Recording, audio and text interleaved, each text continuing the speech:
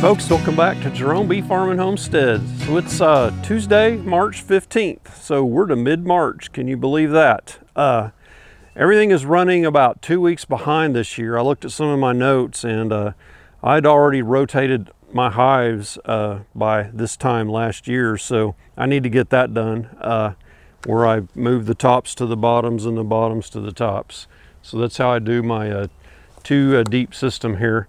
But yeah, also the red buds aren't showing sign of blooming yet, and they'll start blooming, you know, first part of April into the second week is usually when they start, and that's when the heavy nectar flow starts. So that snow we had really put us behind. Yeah, we were snowed in for about a week. So that's strange for around here, what's not strange about the weather anymore.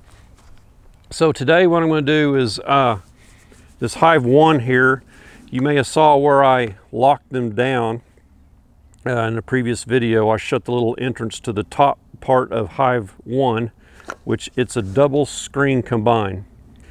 So what that is, it's 2 separate hives that are separated by a double screen in the middle. The bees can't touch, so they stay separate. They don't think there's an extra queen in there and try and kill a queen, and they get to share the warmth over winter. So they were 2 really small hives going into winter, and they likely would not have survived on their own.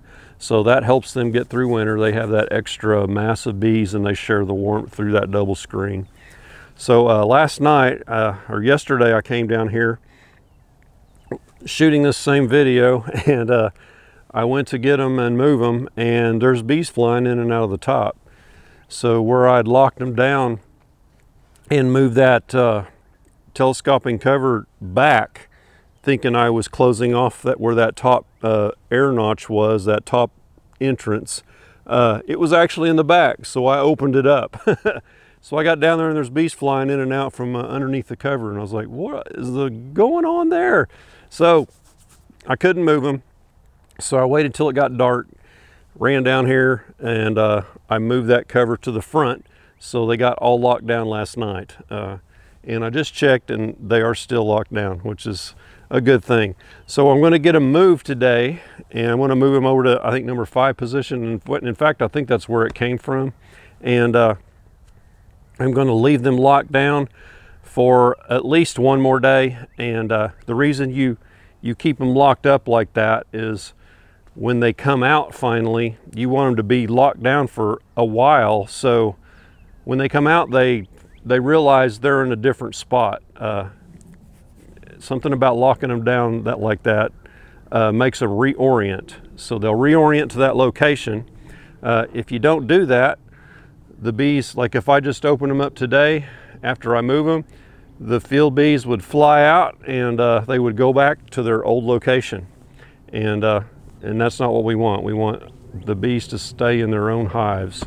So with that said, let's get over there and get that thing moved, and we'll do an inspection on the bottom part and see how it looks. We won't inspect the top part because that would let the bees out. So let's get in there and see what we find. Okay, here's hive 1. And let's take a look at the entrance there to the bottom. Yeah, I see bees hanging out there, coming and going. A few. You know, it's not a real strong hive, so you're not going to see a whole bunch.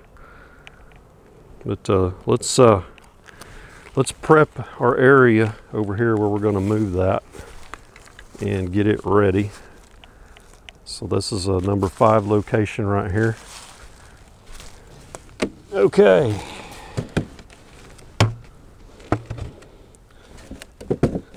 Looks like we had a mouse living here. A little bit of mouse poop. And this is a screen bottom board, and we've got the insert in. I'll go ahead and scrape this off. This is just junk from when they were here before. Little parts of the comb that they chew off, and other trash. I'm going away from these screened bottoms. They don't hold up, and I don't like the way they're not a good seal when you start doing your oxalic acid treatments. So as soon as these are falling apart, I'm going to replace them with solids because they last longer too. They're not very durable. Okay, we're going to bring that top hive over here, and I'm going to bring the double screen with it because that's keeping them in, and I'm going to set it right on top of here, and I'll go ahead and use the lid and everything. I'm just going to move it, the whole thing, right on over here. And we may get a few bees from the bottom hive that are on the bottom side of that screen, and that's okay. There's really nothing we can do about that. So this here's our double screen board right there. So I'm going to raise it up right here and break it apart there. I'll probably smoke it a little to try and get as many bees off of the bottom of that as possible, because this is the top to that hive.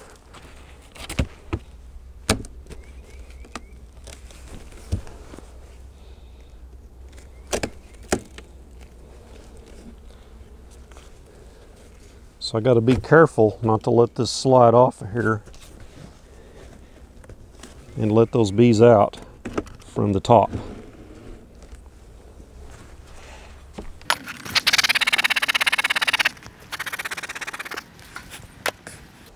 Okay, let's get her moved.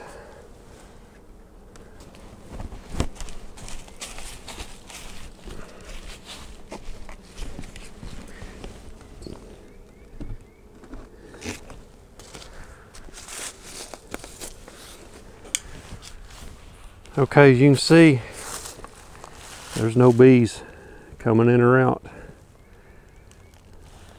Probably going to reduce this down here a little bit with my patented Jerome Bee Farm hive reducers.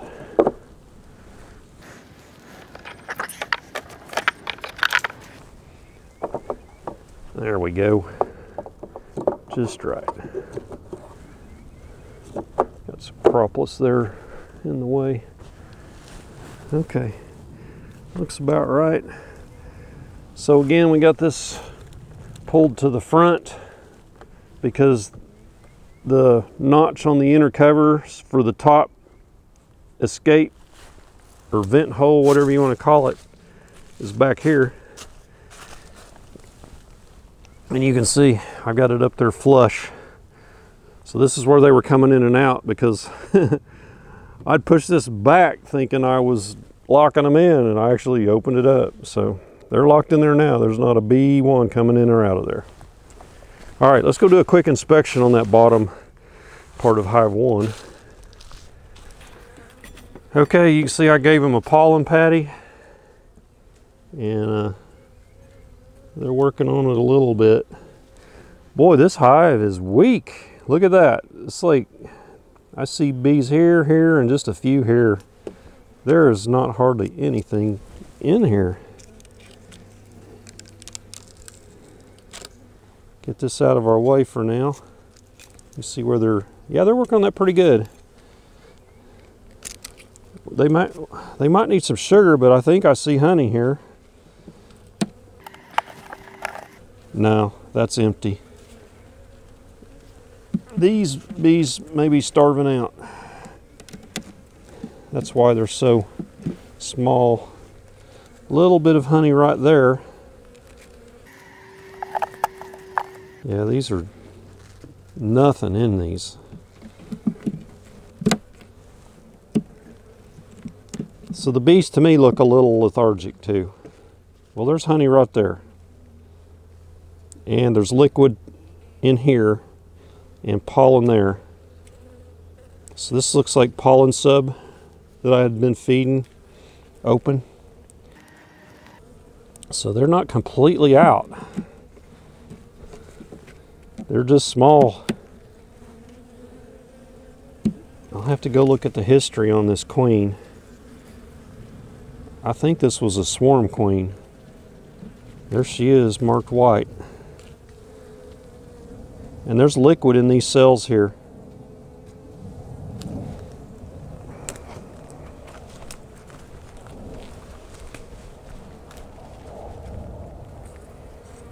That's a good shot of her. Yeah, and see all the liquid in there? That may be some of the honey that I had put out from the cappings tank cleanup over the last week. And there was no sign of brood there at all. No eggs, nothing. Same thing here. I think we got us a dud queen. Well, no, wait a minute. There's one cell right there. Okay, she's actually laid right here. Not much. There were eggs there. And there was one capped cell. And there's some liquid in here. So they're not starving. They got pollen patty. They just have a population issue, and that queen ain't laying. And there's honey here. So they may not have been warm enough. So really what this hive here needs is to be reduced down into a 5-frame nuke. I'm not going to do that today. I'm going to get them covered up and get this pollen patty back down there on them. And so they can get warmed up and go from here.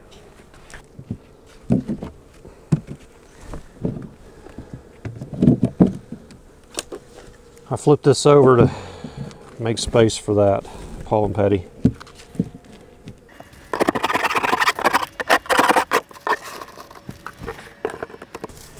Yeah, so we're gonna have to keep an eye on this. I'm gonna go back and check the history on this queen and see what she looks like.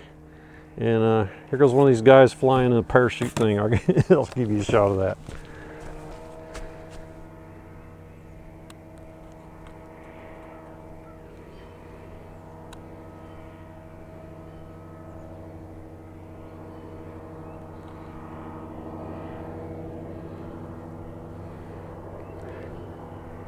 Guys, crazy. That's on the list of things I wouldn't be caught dead in. Okay, yeah, so I want to learn where this queen came from. I think she was a late swarm is what she was. But anyway, I marked her last year. But we need to get this figured out. She may be a dud, so we may just need to, let this one die out. And when we get our swarm cells in the spring, this will be one of the spots that we start a new hive in. So that, hopefully she can get it going. So that's it. Give me a thumbs up on the video if you would, and don't forget to subscribe on your way out. We'll catch you on the next beekeeping video. Y'all take care.